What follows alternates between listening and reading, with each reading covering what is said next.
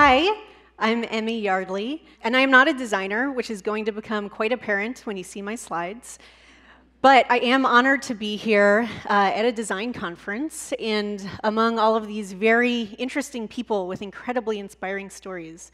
So thank you for having me. I am going to be spending the next 20 minutes talking about robots and humans and delight. And like a few of the speakers from yesterday, I'm going to be reiterating how important empathy is in this conversation. To get started, I wanted to talk a little bit about why I care about design. This story starts when I was in school and I had this vision of what I wanted to study. I had always loved taking things apart and figuring out how they worked so that I could put them back together again. And this interest went well beyond stuff. It extended to people and society, really figuring out what makes us tick. And fast forward to college, I was geeking out a bit on artificial intelligence. I wanted to find new ways of interacting with the human mind and engaging with a combination of technology and philosophy. And totally by accident, I stumbled across a program called Symbolic Systems, which combines the disciplines of computer science, linguistics, psychology, and philosophy. But really, it was all about taking things apart, figuring out how they worked, and then trying to put them back together again.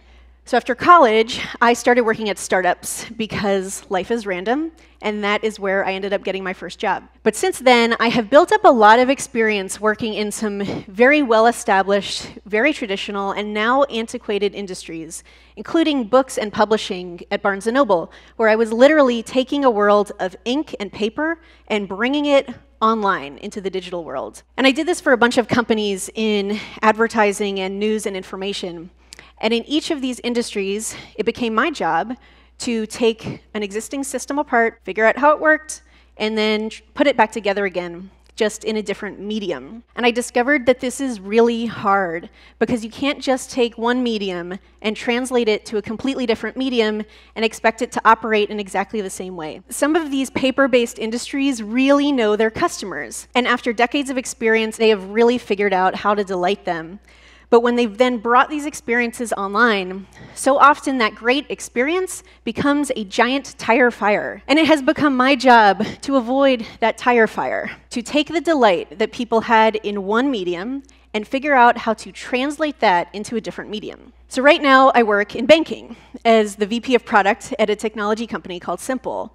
And banking is a great field for me to work in because the customer experience at a whole lot of banks right now smells like burning tires.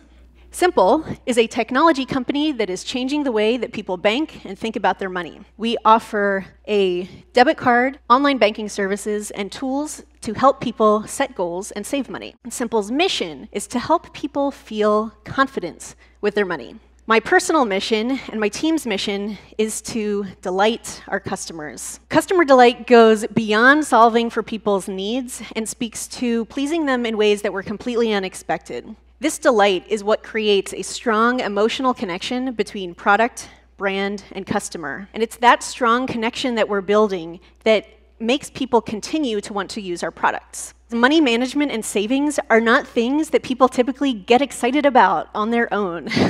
They're more in line with the Eat Your Wheaties category of life activities. But helping people feel confident with their money is a big mission that requires an extended, trusting relationship that lasts over a long period of time. And it's that personal connection that we develop with our customers that keeps people eating those Wheaties over the course of their lives so that they're around long enough to really benefit from Simple's products. And we accomplish our mission thanks to design. That being said, design and banking do not typically go hand in hand.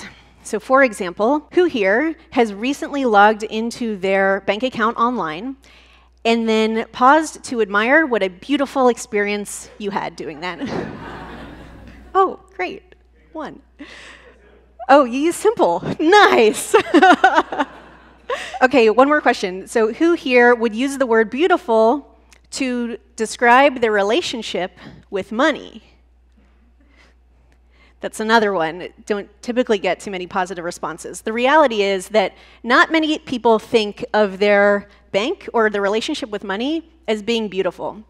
And that is exactly what we're up against. These things don't typically go hand in hand. But for Simple to succeed, we really have to get the design right. And like I said before, I'm not a designer by trade nor by practice, but I do spend all day, every day, thinking about how we design our products in a way that delights our customers. And for me, it's come down to a simple equation with 3 parts. Robots plus humans equals delight. Now, this may sound a little bit simplified or even a bit wonky. We are going to step through it one piece at a time. And let's start with robots.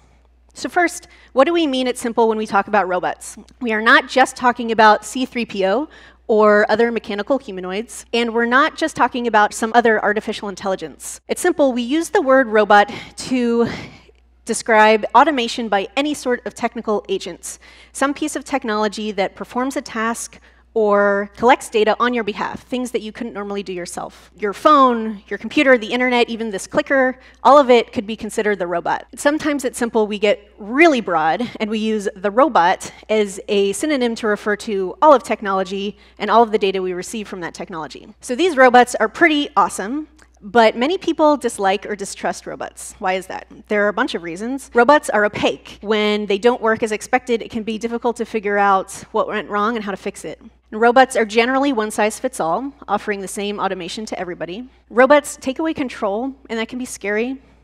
And robots can be inefficient. No one in the history of customer service has ever called up their bank, their health insurance provider, their cable company, their cell phone company, their airline, and exclaimed with delight, "Oh yeah, an automated phone menu." Instead, a lot of us have probably been in the situation where we find ourselves shouting repeatedly into our phones, "Representative!" Right, that happens to me all the time. That being said, there are plenty of great things about robots too.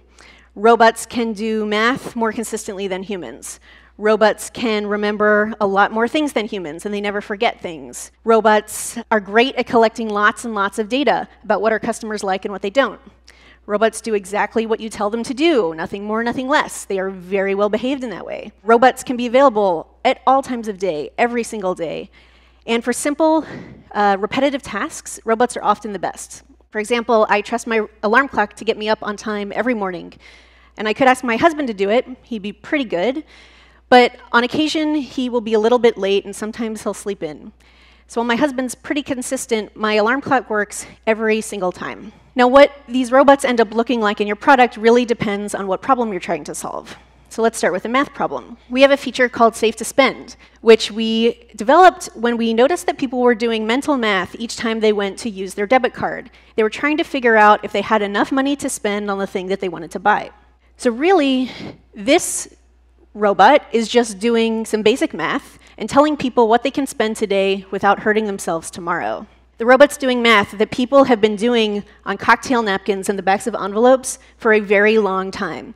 We just built it right in, so now people don't have to do that math themselves. So now the robot does the math, and there's much less room for error because the robot is great at math, and it never forgets anything. How about an automation problem? Everyone wants to save. No one actively seeks to burn through all of their money. But it is very, very difficult to put things away in a controlled, consistent manner over time.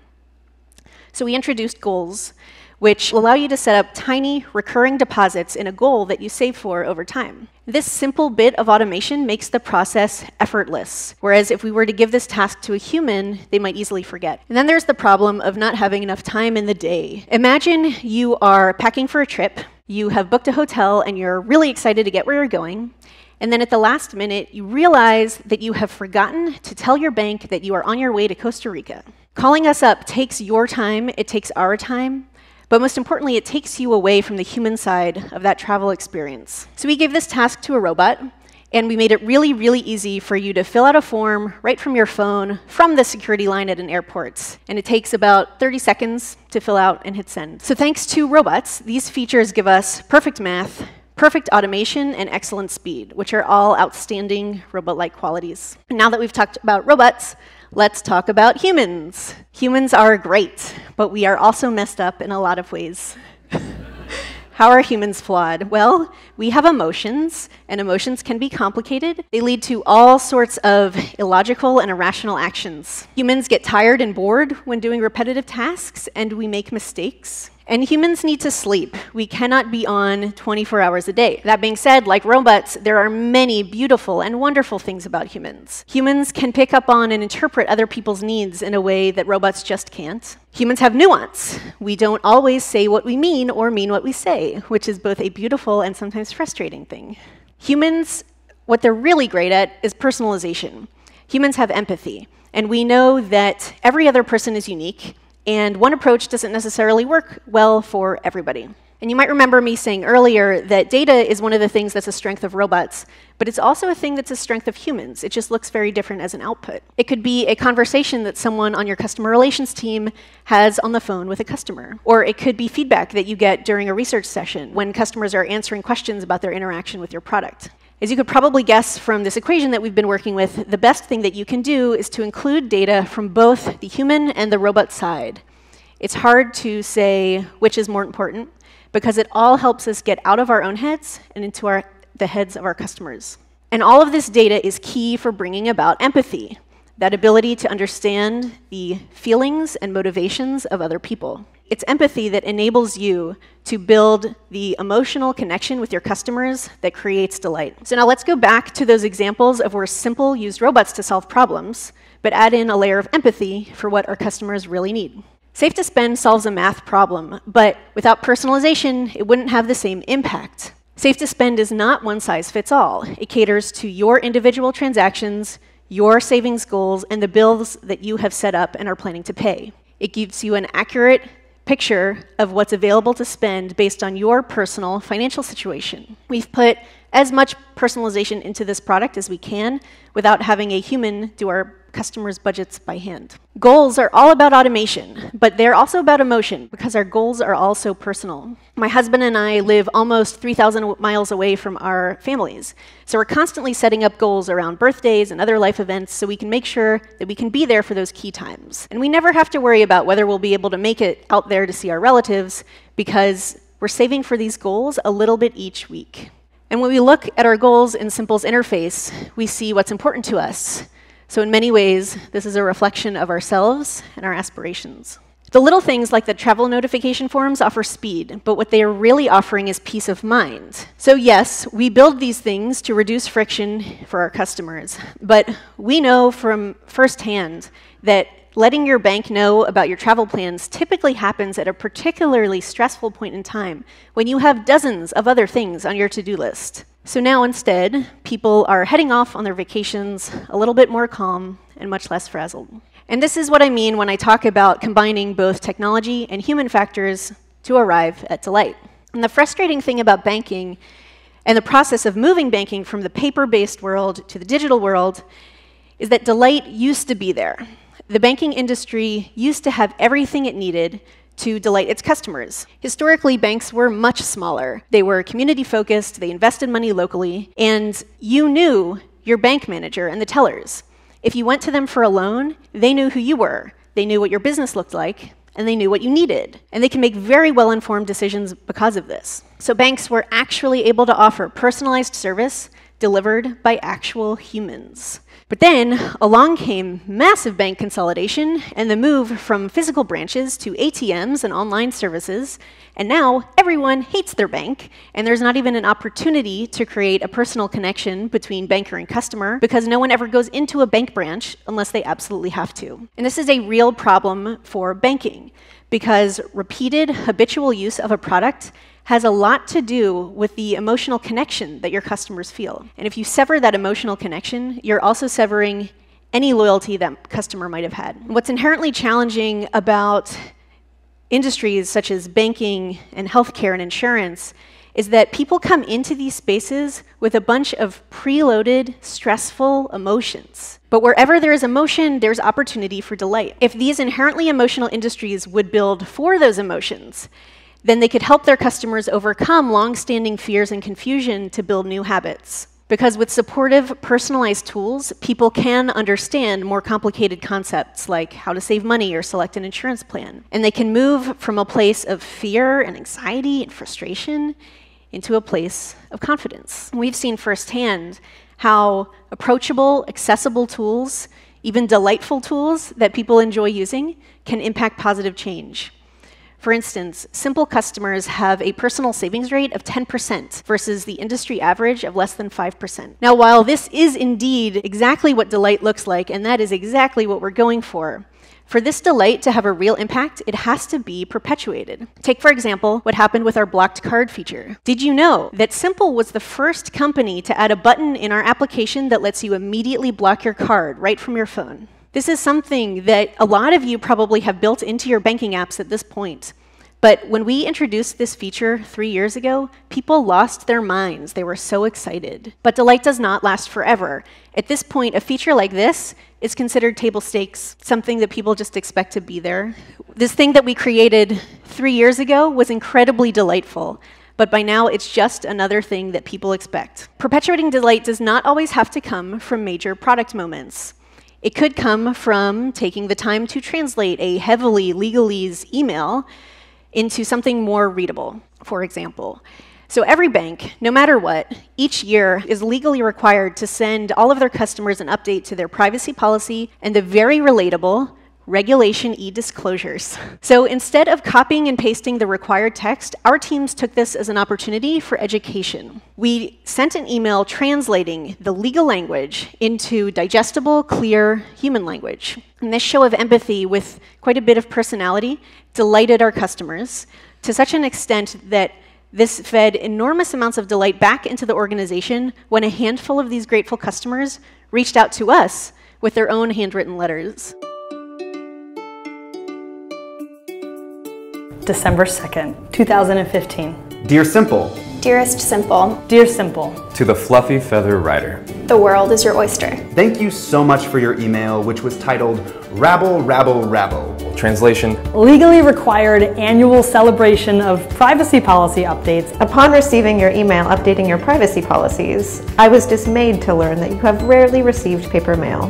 Horrors. I decided to fix that. I hope you enjoy what is quite possibly your first letter. Exciting. May I have a picture of you writing me back with the fluffiest of feather quills?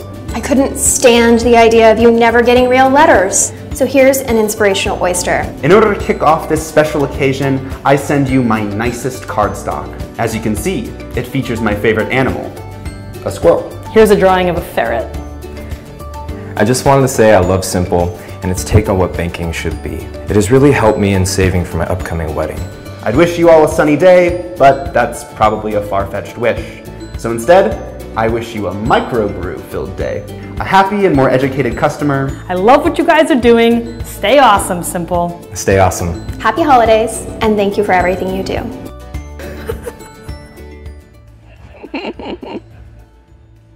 That video and those cards and those moments of delight are absolutely worth the time and the care that it takes to build a product in this way. And when your customers are proactively sharing their delight with you, this acts as inspiration rocket fuel within your organization. When you are thinking about design, think about listening, first and foremost, and getting into your customer's shoes. Because if you want to create delight, it all comes down to empathy. For us, we need both robots and humans to make the most empathetic decisions. For you and your organization, that might depend based on who you're designing for and what medium you're building in. But if you want to delight, you have to exercise your empathy to get to the heart of what people really need. So with that, I encourage all of you to go forth and delight. Thank you.